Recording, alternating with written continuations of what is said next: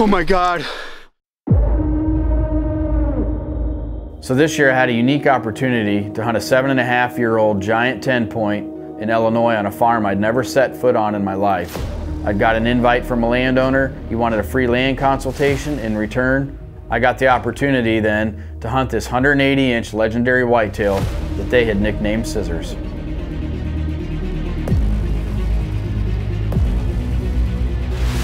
So first off, I'm looking at this like, okay, I'm going into a property I've never hunted before in my life and chasing an animal that is the 5% type animal that grows and gets to this stature and lives this long. And first off, I wanted to know his age. Nearest they could figure, he had to be around 7 years old, I believe. So at that point, it was just a matter of then looking at the aerial, obviously, studying the snot out of it, looking for any kind of thing that I felt like this deer could be. Where they had gotten pictures, encounters, where people had seen him over the years. Was there any kind of pattern that this deer had? And then if I could put all those kind of things together and start making a game plan to try to start hunting this deer, that's what I was gonna do. It was kind of like being an investigator. Ask the questions and then do your own homework and see if you can make the clues fit. So this property consists of big ag cornfield on the neighbors to the front. Ryan's property itself had very little crops on it. It's basically an old strip country area of Illinois where a lot of stuff had grown back up into locust thickets, a lot of grassy, weedy areas. So it had a nice creek bottom with a big swampy, grassy area. Then it went to a hillside of nice hardwood timber. So this thing was very diverse. It had a lot of cover. This deer could be anywhere. And it basically was going to be a point of doing some observation, doing some hunting, and starting in some spots and seeing what we could see what the deer were doing before I really started making some aggressive moves or figuring out, because I didn't want to tip this guy off that I was actually there to hunt him. So my first spot that I was going to start was an area where a neighbor had got a picture of Scissors in the daylight on his food plot off of Ryan's property, but this was an area that the deer, I'm guessing, in my own mind, figured that he probably crossed Ryan's property at some point, going from the corn to the swamp and bedding areas and so forth.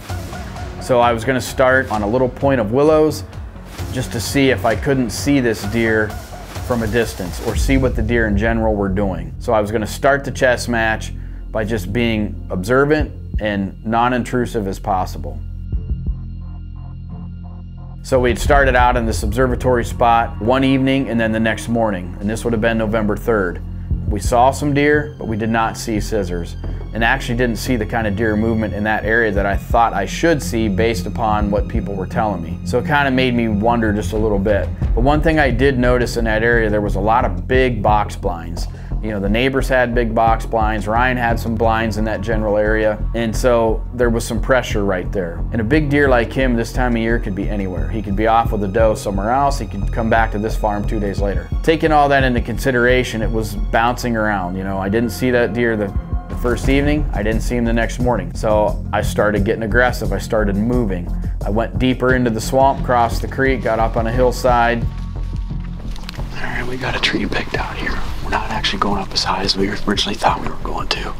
There's so many deer trails converging at the bases of these little ridges that we just feel like we're just gonna blow all the deer out. So we're just gonna sit down here. It's rut time, it's November 3rd. Deer should be cruising. There's a lot of bedding below us, there's bedding above us. And in between it, maybe we'll catch one of these big bucks cruising in here. There's a couple big trail intersections and they're tight right to this tree. But that'll give us a chance maybe to get our wind over top of them while we're right tight to the trail.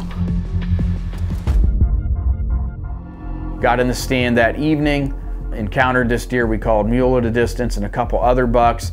Really good movement and kind of gave me some hope that like, okay, could be in the right spot. There's a lot of deer on their feet, but I wasn't seeing like the super mature deer. The one deer called Mule, he definitely was a mature deer, but he didn't quite act as aggressive as like I felt he should for the time of year. So I was like, we'll give this spot one more chance in the morning and then we'll make a decision. Well, that was somewhat cool. Learning that buck come down and I saw another buck behind him, but he never come all the way down. I don't know why. It gives us a little fire to want to keep hunting.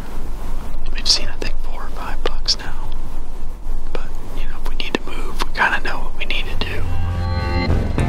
I told my camera guy, let's just get boots on the ground here, and we're gonna carry everything with us, and we're gonna start looking for what I wanna find that makes me feel confident that I can be closer to where Scissors is. So I started looking at my aerial, and I decided I'm gonna start following this creek bottom through this swamp, and I'm gonna get into some of these spoil banks and start looking around. Started finding some good sign, and I'm standing there looking at this, and then I looked up to my left, and I could see a bench on these spoil banks, and I could see some cedars right there.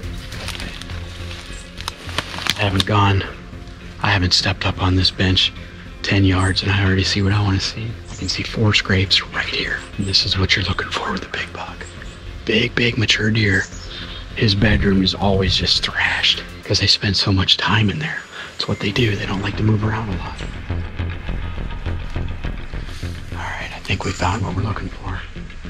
Found a nice little tree right here. These stands are small enough we can hunt a tree like that. We're not going to be real high off the ground, but we're going to be right in the roundhouse of how these deer travel on this bench. So we're going to see what we can make happen. We're going to get these stands hung, sit it the rest of the day.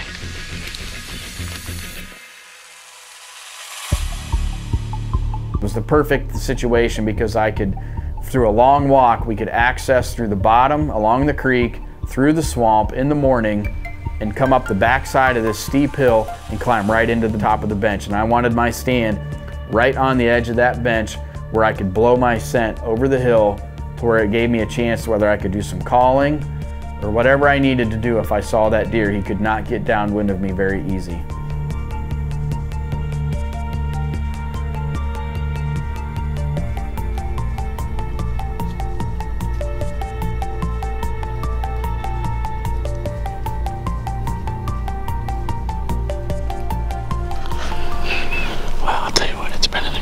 Sit. This is our 3rd move and we're into bucks each time a little more, but we're trying to find the right one, the one certain buck called Scissors. We think we're getting closer. I think we will get him out of this tree stand at some point. It's tight in here, really tight and hard to hunt, but you gotta be on your toes. So the next morning we get up, we take this long walk, you know, around through the swamp, and it's kind of noisy, a little more noisier than I want it to be, but I felt like the deer would not be in there yet, like, because it's so far back in and it's more bedding. The deer shouldn't be in the bedding area, you know, an hour before daylight. So whenever we see deer here, they're gonna be tight. So we have to be as scentless as possible. I used the phase system and it wasn't long and I could hear a doe just kind of like snorting a little bit, like blowing. But I knew she wasn't blowing at us because our wind was perfect.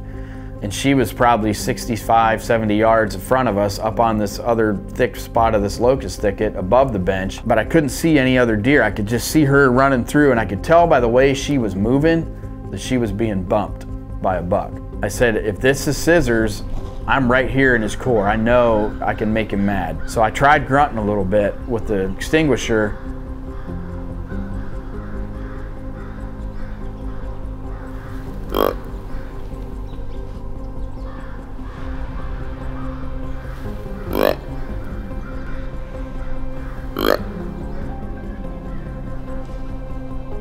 And I didn't get a response right away, but I could still hear deer up, and I actually thought I could hear like antlers bang together a little bit, like he'd run another buck off.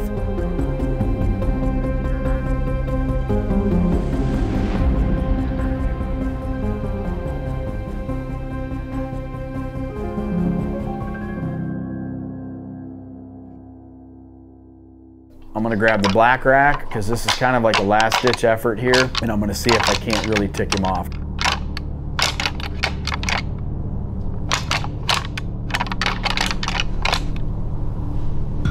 Oh my God, it's Scissors.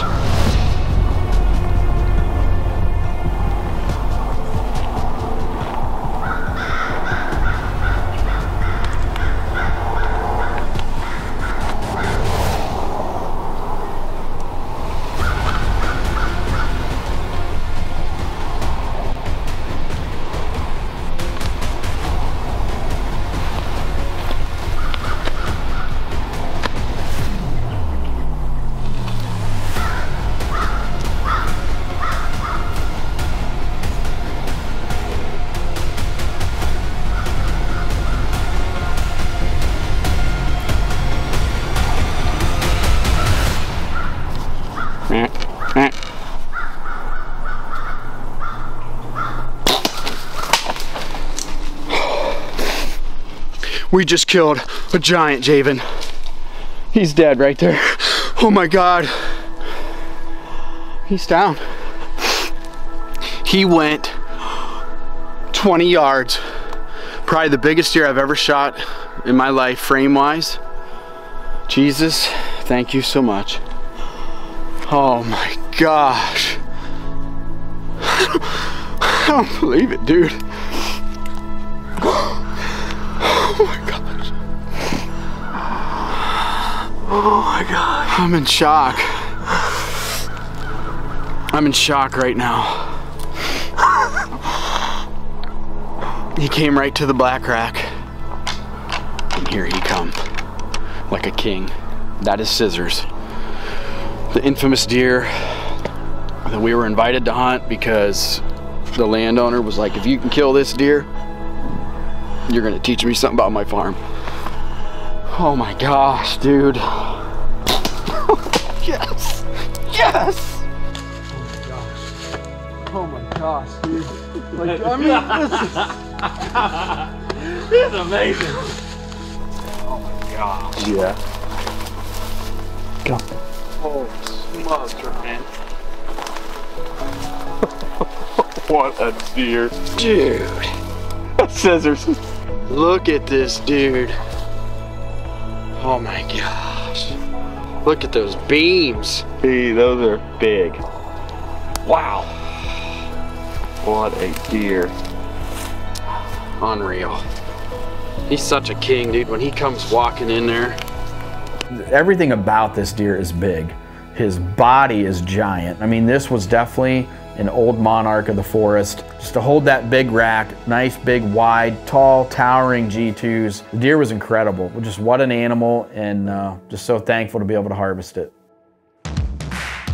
Some of the things that I felt like were the major points to make me successful in this quest on a farm that I'd never been on in my life. One, studying the aerial photographs, knowing topographical lines, knowing where benches, splits, funnels, creek systems, how deer use land. Two, giant bucks leave giant sign. Older, mature deer leave big sign. They want to tell everybody, this is where I'm at, stay the heck out of here, and if you come in here, I'm going to kick your butt. Another thing too to keep in mind, I think a lot of people, they try calling and it doesn't work for them.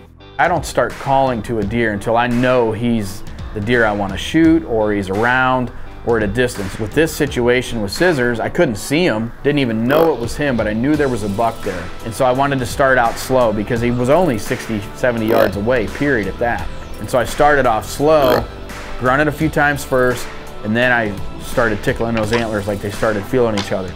Then I got a little more aggressive. It's about seeing that deer or knowing that he's there and envisioning what he's doing.